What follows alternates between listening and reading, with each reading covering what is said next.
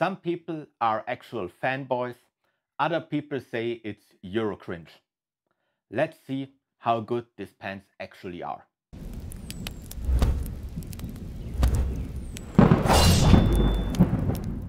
Hey guys, welcome to the high ground. My name is Fabio, and today I want to have a look at the UF Pro Striker pants.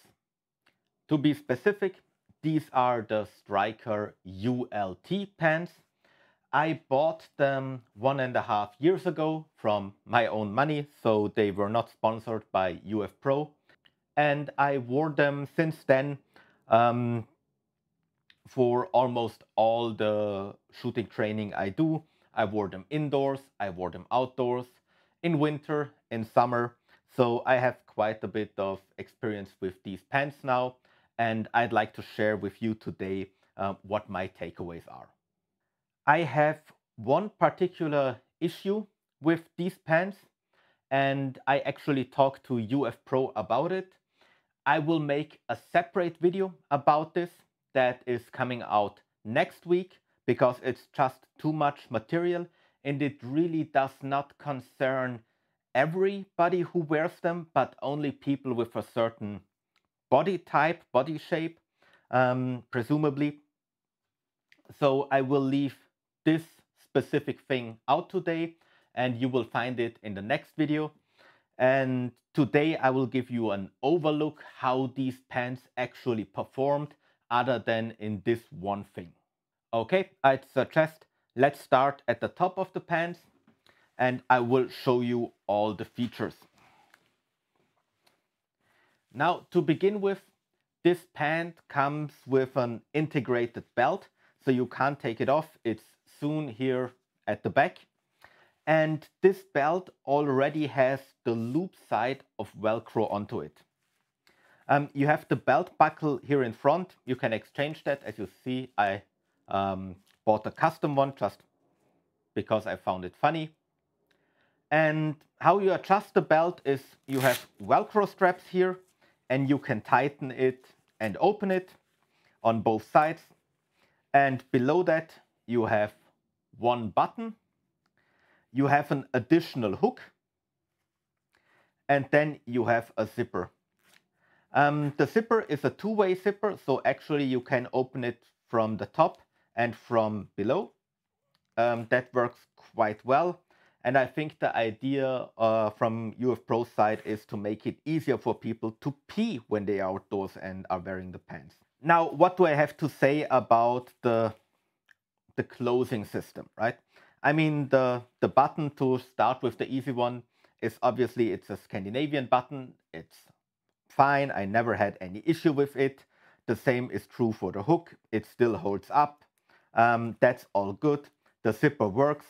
Although, and that's already the first thing, I'm a little bit surprised because on the spots where the zipper is below the fabric, after now 1.5 years and roughly 160 to 180 hours of training time in which I actually used the pants, the fabric already starts to get rippled over the zipper. And I mean, it's not true, so there is not a hole in it, but there is notable wear in this area. But we will get to that. So now for the rest of the closing system.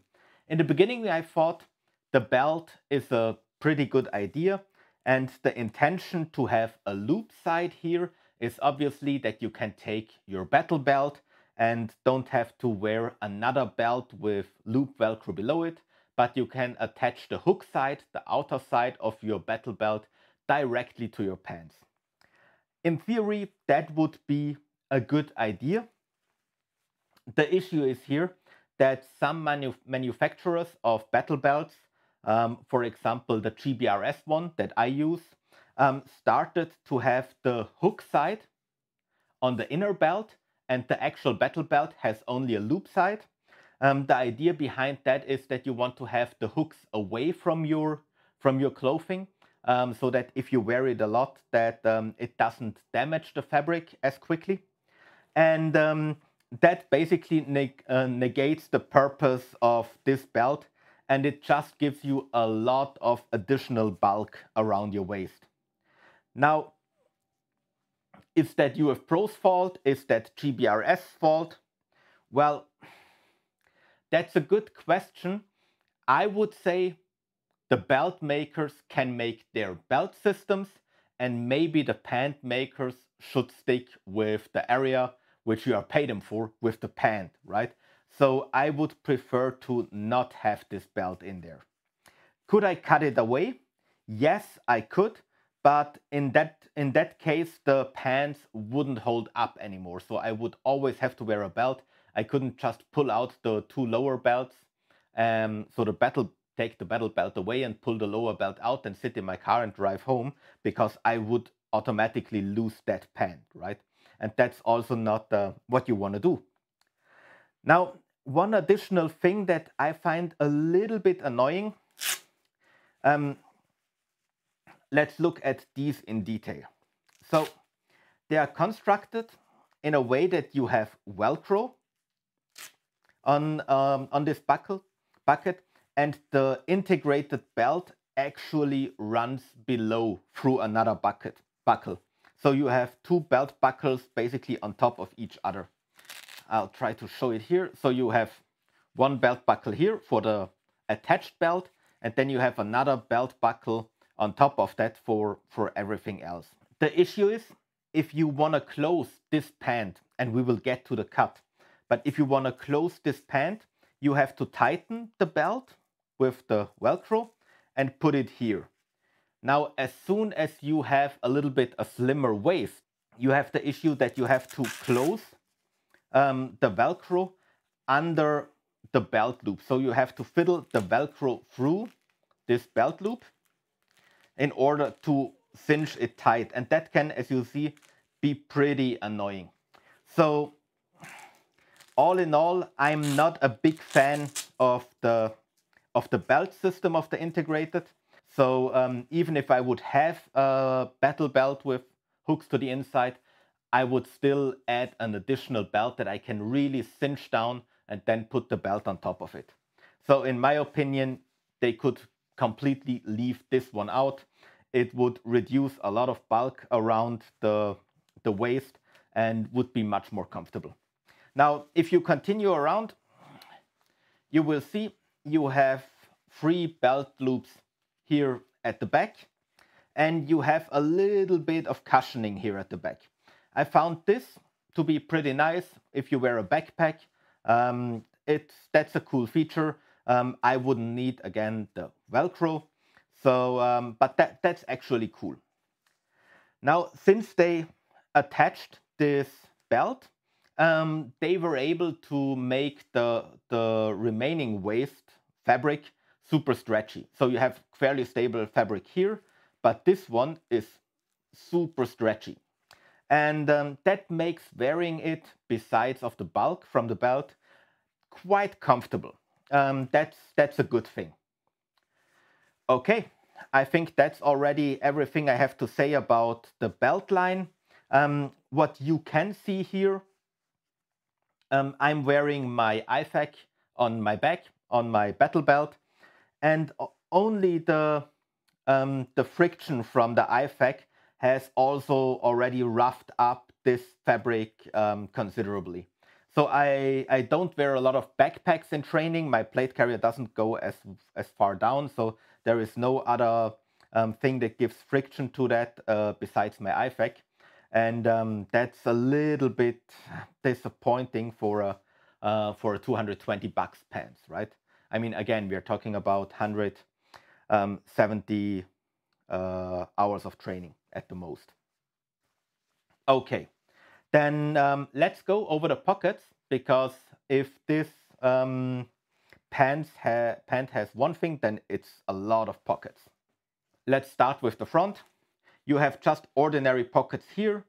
They are deep enough to put stuff in there, nothing to complain about them. The inside is mesh, or a certain type of fabrics with hole in it. It's not real mesh. yeah, that's maybe because the pants are made for warmer climate. I mean, I do a lot of indoor training. This is why I use them.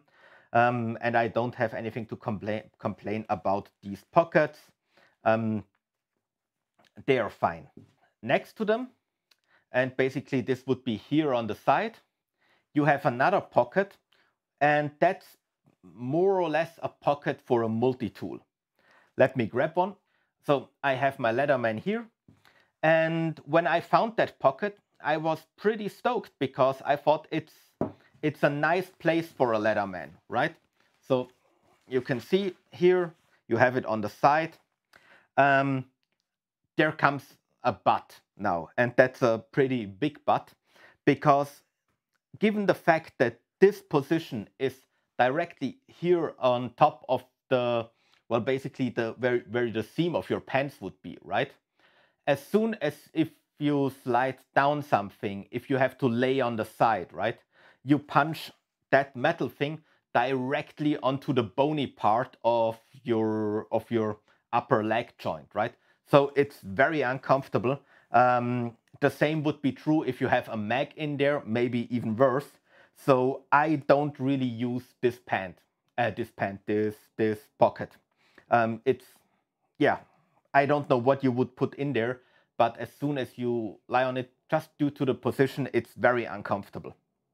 This pocket has another small pocket on top of it.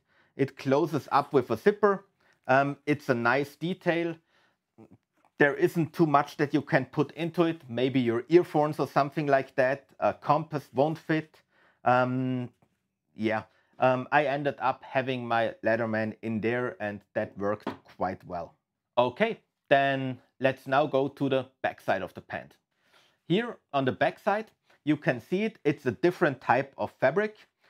It's a very stretchy fabric, the same that they used for the waistline. That makes it actually quite comfortable to wear. I only have good things to say about that one. But there are no pockets on the back side. This is something that I found a little bit weird, but also, truth be told, I really didn't miss them that much, right? At the beginning, I was like, well, wait, where are my pockets? But then when you get used to it, it's really not a big deal. But you have to be aware, they are not here. In terms of durability, I can't say anything bad about the backside. Everything here holds up quite well, but I'm also not sitting a lot on my ass if I run around and train. So yeah, that remains to be seen. Another pocket is the side pocket that we have here. It's on the side of the pants. Per default, from the fabric, it comes with buttons. They deliver Velcro with it, so you can actually change the configuration. I never saw the need to do that. And yeah, if you close the back button, the opening is pretty tight, right? So you only have a small opening left. And so if you are afraid of losing stuff while you're running, you can still have access to the pocket, but notably decrease the opening that it has. These pockets are one of the things that I like the most about this pants. The upper opening has a stretch in it. That's very nice. And the inside of this pocket has stretch loops. And you have to get used to the sizes of the stretch loops a bit. I noted that the front loop exactly holds a Glock magazine. The center loop holds onto an AR magazine very well. And the back loop is a little bit bigger. I would fathom that you can put a 308 mag in there, and it holds it tight in your pocket even if you run. So this is a very good thing, and I like these pockets a lot. You can not only access them from the top, but you have a zipper here, and this zipper has a dual function. So it connects the pocket with a mesh to the inside of the pants, so that it can be used as a ventilation. So if you're hot, you open up these zippers. But you also have an additional zipper that provides you with the ability to grab through that front zipper into the pocket. So to illustrate that, you have the pocket here. Here is the zipper that you open when you need ventilation. And then you have another zipper inside where you can grab into the pocket. I never needed that one, but I also did not maybe lie around a lot or something like that. So it's a nice detail. For me, again, not really necessary, but the ventilation is nice. So the ventilation openings, they're good, and they're usable, quite usable. I actually open them a lot. The pockets are the same on the left and on the right side, so there is no difference there. Some pants I know have different pockets, but not this one. Okay, then let's go further down to the knee pads. Now these pants are made for internal knee pads, and you can see this is my standing side, and the knee pads are also where I have the most of my grievances, but I will discuss that specifically in the other video. I will still show them to you. You have a zipper here. You can take out the knee pads. And the system of UF Pro is that you can buy foam knee pads and hardcover knee pads out of plastic, and you just put the hardcover knee pads into the foam knee pads and then slide the foam knee pads into these. The pockets themselves are already a little bit cushioned, so I used them for a few weeks without knee pads, but so without these knee pads. But as soon as you really want to go hard on gravel, etc., it's a good thing to have these knee pads. And yeah, so far they are fine. You can't really adjust the position of the knee pads. On the back side, let me show that to you. You have a piece of Velcro where you can tighten or loosen the leg of the pant, so you can actually make it tighter, but you have no possibility to adjust the height of the knee peg, so where it sits on your leg, or the where it sits in an x-axis, right? So it's really only you can cinch it down a little bit, but you can't really adjust the position of the knee pad. I also saw that UF Pro is promoting a new striker pant right now, where they will have the possibility to adjust the height of the knee pad, but it remains to be seen how well that works. Below the knee pad, there is another piece of stretch, and on the foot part, you have a zipper that also provides you the ability to bend your pants a little bit. I did not often use that one. You can tighten the bottom of the leg. I didn't need that, right? So yeah, it's a little bit a gimmick, but yeah, as said, I really didn't need that yet. Now it's an ultralight pant, so I also wore it in summer conditions in a big training area of the Italian military. We were there during sunshine, in very humid conditions, and I was still hot. So it's not like a real lightweight pant. It's still a combat pant, right? And yeah, there has to be a compromise when it comes to durability and lightweight. But again, that, especially with the kneecaps, will be a separate topic. What is my overall impression with the pant? To be honest, I'm a little bit disappointed with the durability, especially also in the area up here. Let me put the knee pads to the side. So we have the front here, and I'm wearing my pistol on the right side, so my leg strap goes down here, and there is no no sign of wear at all. But that also means that my gun is often hanging down to the left side. And here on the left side of the pant, on the fabric, I have considerable wear. I saw that pretty early. The fabric gets rough, the color changes, and I'm not sure how long this will actually hold. And yes, I understand it's a lighter pant, right, compared to the Striker X. But I'm still somewhat, I would have expected a little bit more, because again, we're talking about 160 hours of use, right? So we're not talking about an in-service use for a year. So I'm not super happy about the durability.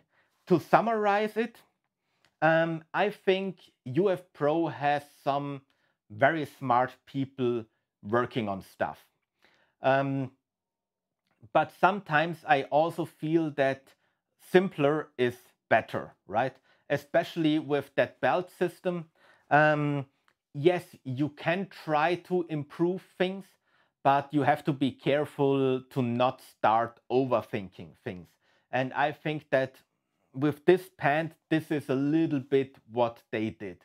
There are so many gimmicks in there, right? That sometimes it feels a little like it's meant to be Gucci, but it's no longer practical, right? All the improvements are something that look good in an advertisement or something like that, but if you use it, you don't feel a lot of benefit that they provide you, right? In my opinion, the best thing is really the the rubber um, the rubber loops inside of the side pockets. They are awesome. You can actually store additional magazines in there and run with it, and you don't have an issue. Um, Everything else, like I said, the belt loop, the additional ventilation down here, um, I'm I'm not a big fan of it, right? I said the ventilation here is quite nice. That's okay. Um, but all the other gimmicks, also the cushioning here, etc., is not really necessary. And the bad thing is, if they build a lot of these gimmicks into these pants, it shows with the price. And we're not at the Cry level, right? Because you will pay 400 bucks for a Cry pants. We're also not on the level of an Arc'teryx Combatpants or the Arc'teryx Assault pants. They're also a little bit more expensive, but we are more expensive than, for example, Claw Gear or Arctis. Um, Now, I would say we're currently testing that, but Helicontex might be a little bit lower in quality, but they're considerably cheaper. So the pant is somewhat a compromise. I see a lot of actual police units using it, but as a friend of mine said very, very fittingly, well, what does a police officer do all day, right? He walks through the city, drives in his car. A police officer is not constantly on his knees and doing battle, and all the police units, the specialized, the SWAT units, the hostage rescue units, etc., they take him out of their gear shed when there actually something happens, and then they have one for that, and they have other pants for training. So would I buy that pant again? To be honest, likely not, because I would rather buy two cheaper pants that don't have that many gimmicks, and yeah, I would leave it with that.